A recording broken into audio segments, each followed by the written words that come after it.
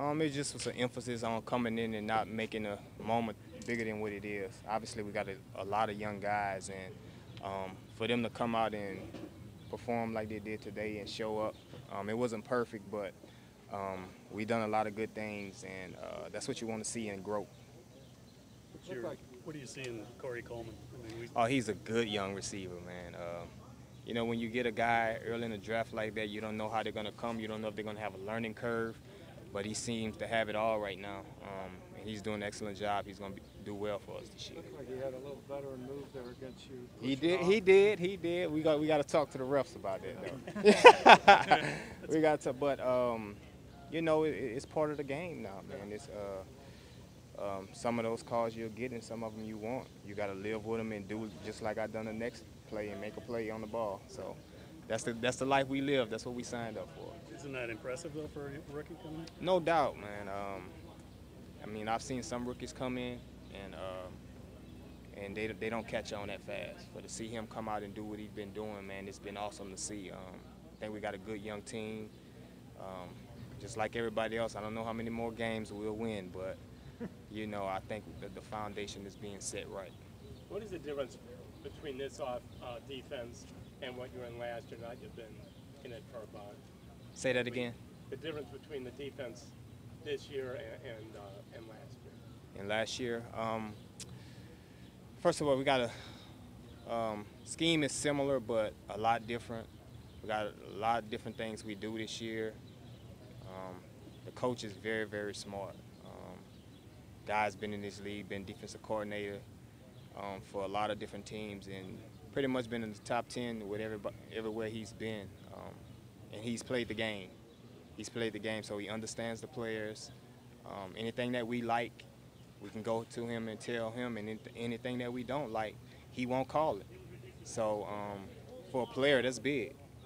So I think we just have a good chemistry among the coaches that we have. Tramon, what to do to defense when you have a quarterback and a receiver that can connect on the deep ball and show that they can do that more than once?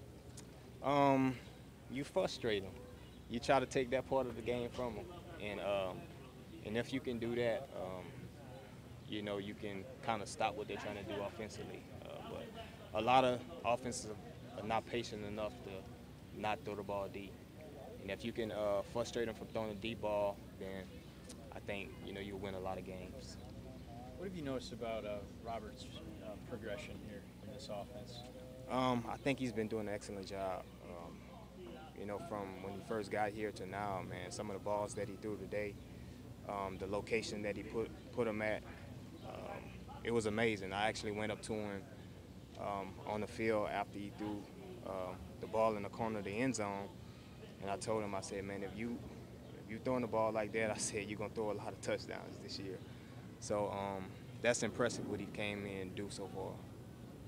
Is this a team that, you know, when you go face your former team, you're going to go there, you know, kind of proud of the team that you're on this year, and how hard you guys are working and what you're building? No doubt about it. You know, this team right here kind of remind me of where I came from, you know, from just that organization. First class, is trying to do things the right way, and when you're trying to do that, all you can do is come out and give your all. Everybody's giving their all, from the guys upstairs to the guys, you know, down here, the last guy on the roster. Everyone is giving their all. So all we can do is just come out and just have fun while they're doing it. Justin had a couple balls caught on him today. Can you kind of assess where he is at right now? Oh, man, it was a couple of the balls, like I told Justin, it was one of the balls that Robert threw in the corner of the end zone was amazing. I mean, he was in great position. I told him to forget about that. You know, forget about it. That's going to happen in this league. He's in perfect position. The ball is thrown all the way to the pylon to where only the receiver can get it. You got to live with those. The ones that you don't want to live with is the ones that you just totally blow. You know, you can't blow things out, and he's not doing none of that.